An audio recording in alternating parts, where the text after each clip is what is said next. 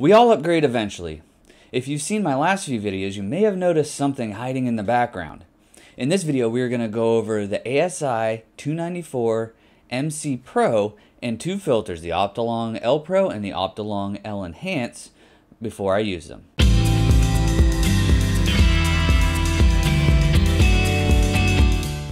Hi there, my name's Dalen. Here at Astroscape, we go over all things astrophotography, starting from the very beginner level and working our way up from there. If you're new here, if you like what you see as you're watching this video, please do consider giving this one a like. So I know in my intro I mentioned starting at the very beginner level and working our way up from there. Now, what that means to me is that I am passing on what I have already learned with the DSLR, but it also means that I can also be a beginner and you and I can go through and learn a camera together. So, the ASI294 is my first dedicated astrophotography camera.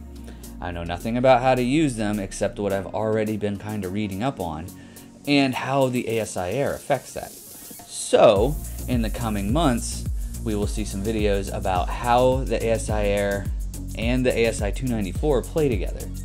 But for the rest of this video, let's kind of go over a little what's in the box because, well, the weather doesn't look too good tonight or the next few days, so kind of gotta just wait and see when the next clear sky is. Admittedly, I already opened the box just to see how things would fit in my tote, and the L-Enhance has already gotten used once, but with the DSLR, it's actually not that good if the DSLR is unmodded.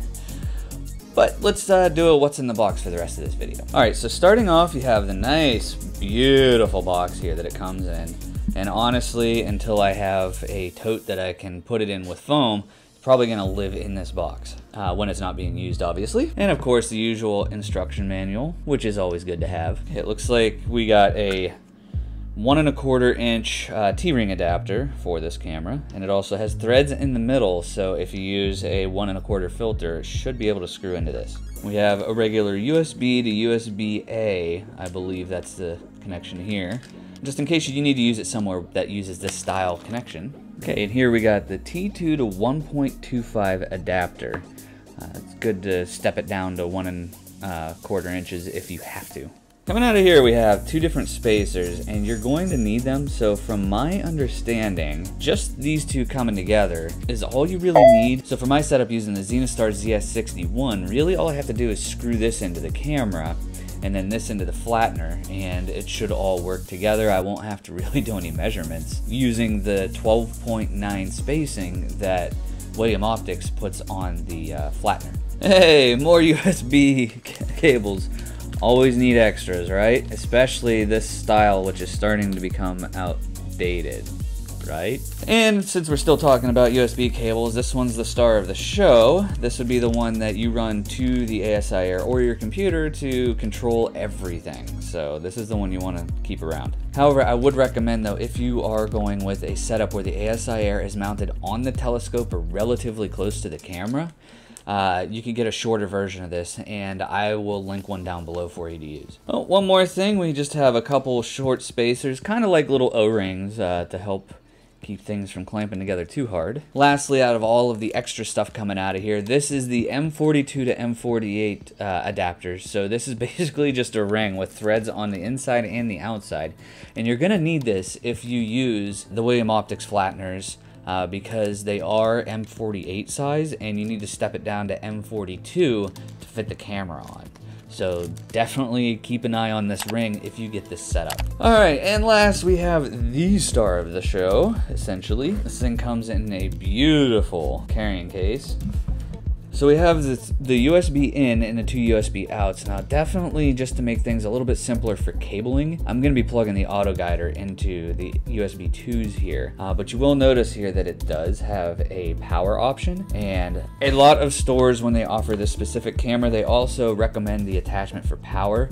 Now, because I use the ASI Air, I don't think I'll actually need it, but I did get the power supply just in case I go with a setup where I'm not using the ASI Air, especially when I end up getting a laptop. That way I can use PhD2 and just other forms of guiding and processing aside from the ASI Air, just to learn them a little bit, just to help you guys out. Of course, the chip sensor is just amazing looking.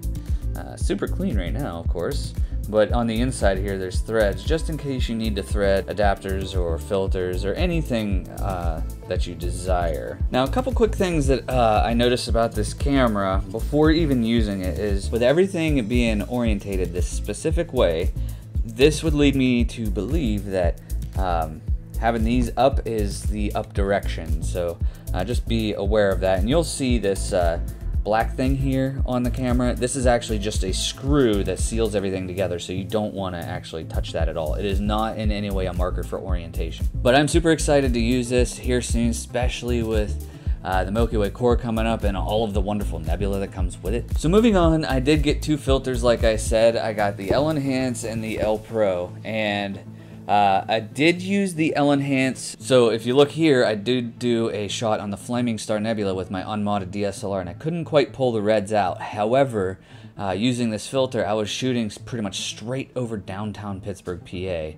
and it looks fantastic, at least from that aspect of it. But the reason that I wanted to get these two specific filters is because one is great for galaxies, which is the L-Pro, and one is great for nebulae, which is the L-Enhance. And I really wanted to just push what I can from these light polluted skies, which is in a Bortle 9 zone. Okay, so the question you might be asking yourself is, why did I switch? Why did I go with these three items here? Well, the main reason is that I need my DSLR to stay unmodded. That's what I'm shooting this video on.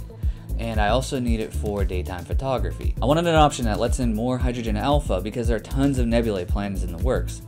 And I also wanted to free up the DSLR for other wider field options that may or may not be coming in the future with other gear. Now, what are my plans? So the first thing is I do need to learn this with the ASI Air. So as I learn this camera with the ASI Air, so will you. Another thing here is that with this being new to me, I will not be doing a review for a minimum of 6 months. I want to get 6 months of use out of it. That way I can form a good opinion and a good working flow. That way I can give you a good review and also a good workflow to work with. That way, should you decide that this is what you're going to upgrade to, I can help you out. And if you have checked my website, I did mention a blog post where I am planning on pushing the Zenithstar 61 as deep as it can go, being a tiny scope. Yes, I'm still going to do that. That is still in the plans. So keep an eye out for what I come up with this combination. But hey, if you're looking forward to following along with this specific camera combination, please do consider giving this one a like or maybe subscribing.